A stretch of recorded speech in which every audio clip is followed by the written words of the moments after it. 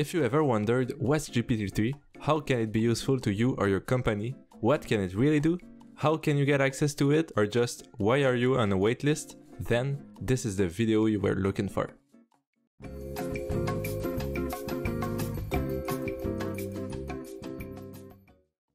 This is What's AI, and I share artificial intelligence news every week. If you are new to the channel and want to stay up to date, please consider subscribing to not miss any further news.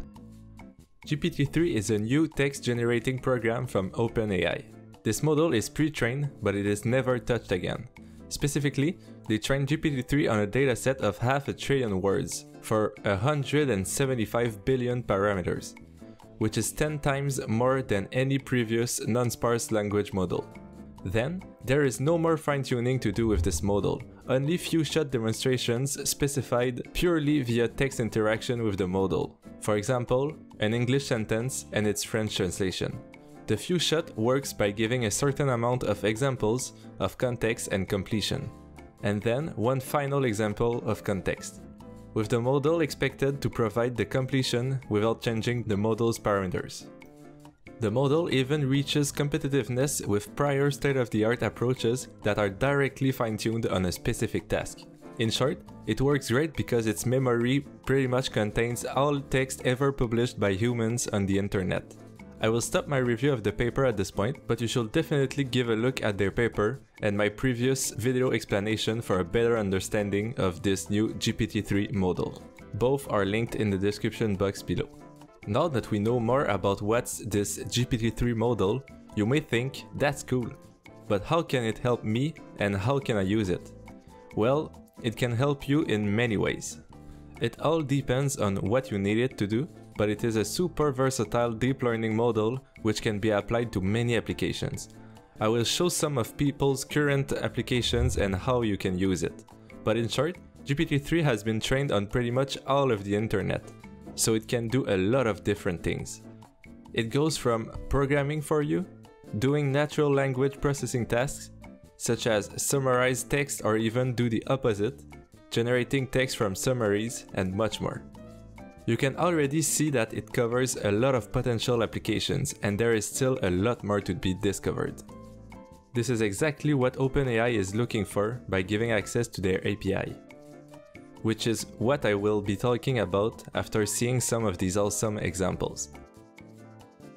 There are many examples of GPT-3's applications, even though it has only been released earlier this summer.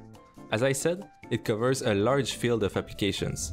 Saman Garg used GPT-3 to build a mobile and web Gmail add-on that expands given brief descriptions into formatted and grammatically correct professional emails.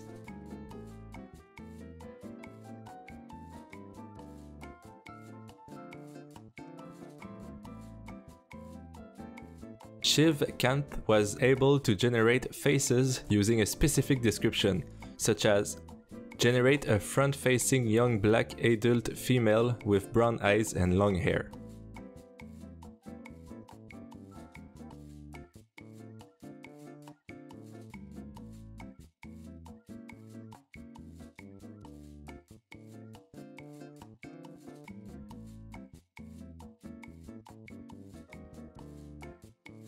Matt Schumer made a deep learning model generator based on a description.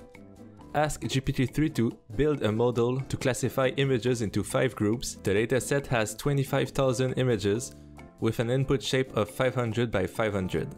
And it produces valid Keras code with the correct input and output shapes.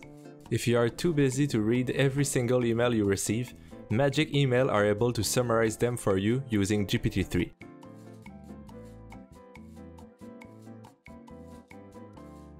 Levels.io even made a business ID generator using GPT-3.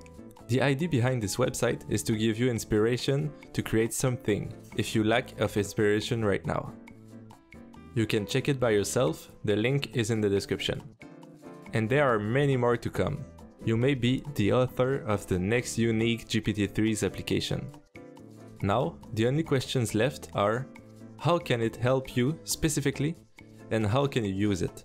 Well, the answer to the first question is simple. It can help you by achieving a specific task you wanted to achieve, which contains the usage of words, since it is mainly a natural language processing model. As we just saw, it can do many things related to words, and its limits seem to only be your imagination. If you think of a feature that might be automatized or improved in your own application or website, then you should definitely give it a try. The answer to the second question, how can you use it, is a bit more complex. The simple answer is to do like everyone else and fill up the form to get access. The form is linked in the description as well if you are interested in using GPT-3's API. Unfortunately, as you may be aware, the hype behind GPT-3 makes it quite hard to get accepted since there are many people wanting to try it for themselves. Well, there may be an alternative to that, or at least a way to get accepted faster. For that, we first need to understand why OpenAI made an API and what they are looking for with this API release. In fact, the reasons are quite simple. The API is actually in beta, so the access is limited to some people, like most applications in their beta phase. This is why there is a waitlist. Now, the only questions left to answer is, I filled the form months ago, and I am still not accepted yet. Why is that so?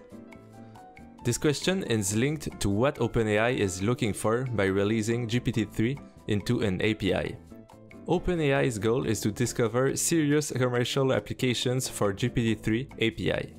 In short, they want to discover new ways that other people are able to make money through their API. It could either be by using their API directly to make money, or just by using it to affect an industry or a product and make it more profitable. So here are my suggestions to help you get into this API. First, you need to fill out the form, without lying. Then, you talk about you, your company, and how GPT-3 could be used specifically to you. This is the most important part. This application of GPT-3 needs to be unique.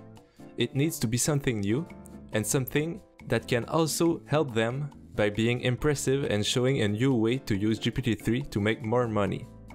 Plus, you need to show that you understand how GPT-3 works and the potential benefits and risks from your use case so that OpenAI's team know they can have trust in your judgment to have their name associated with you. Finally, I will also suggest you try and contact them personally. After some research, here's what I found on Twitter.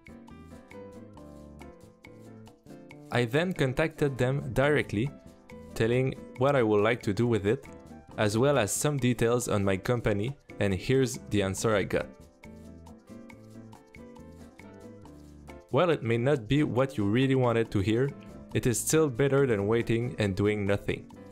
I hope that this video helped you understand their thought behind their decisions with GPT-3. Good luck in your process, and I hope that you will get access to this API and use it successfully. Please let me know what you would like to do with GPT-3 in the comments, and feel free to share any other tips. I will love to read them. You can request access for the API right now. It is the first link in the description box below. Leave a like if you went this far in the video. And since there are over 90% of you guys watching that are not subscribed yet, consider subscribing to the channel to not miss any further news clearly explained. If you would like to start or improve with machine learning, I've linked all the best online courses in a repertory in the description. Thank you for watching.